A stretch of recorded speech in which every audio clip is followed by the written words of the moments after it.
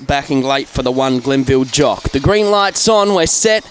Ready over the 400, the boxes fly open, and beginning well at the start was Glenville Jock. He's out in front at this stage from Lecture Impact in second spot. Then we've got further back behind them, would be Hot or Not. Further back behind, trying to run on is Remo Ghost. He's running on now, but up towards the top turn, and it's still Glenville Jock leading the way. Lecture Impact's cutting towards the inside. Big Glenville Jock's clinging on though, and Glenville Jock got up, I think, to beat Lecture Impact. Third home would have been Remo Ghosts, and we would have had Hot or Not. Further back behind them, Y Rule, and the last couple behind them would have been No Hernia, Pedro's Assassin, and last home was Killer Tia.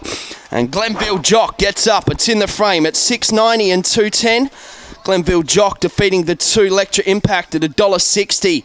And third home, Remo Ghost at $2.